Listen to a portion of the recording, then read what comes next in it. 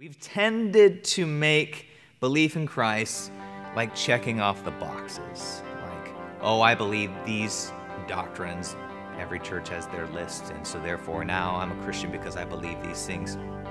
Where I think the New Testament takes things wider. It's more than just mentally believing some beliefs.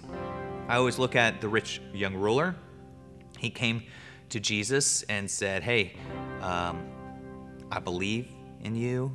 And Jesus says, have you been doing the right things? Have you given away, following the law and given to the poor and that kind of stuff? He said, I've been doing all those things since I was a boy. This is one thing you lack. And tells him to go and give tons of money away and all of it and come follow me. And what that boils down to, there's a couple Latin words here. We talk about orthodoxy. Orthodoxy is right beliefs. And we think, oh, as long as I have the right beliefs, I'm in. Well, the rich young ruler had those. He believed all those since he was a boy.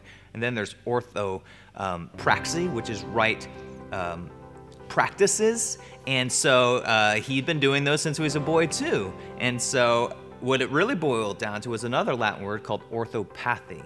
So not right beliefs, not right practices, but right affections. And so the bottom line is, in his heart of hearts, even though he'd been believing the right things, quote unquote, doing the right things, quote unquote, in his heart, he still loved his money more than God. And so what does it mean to really believe in Christ? It means to love him in a way to where we surrender everything we have. And then when we have that love, our practices and our beliefs will follow it. If we start with just the beliefs, you can kind of ignore the others. I think we start with the love because we are who we worship.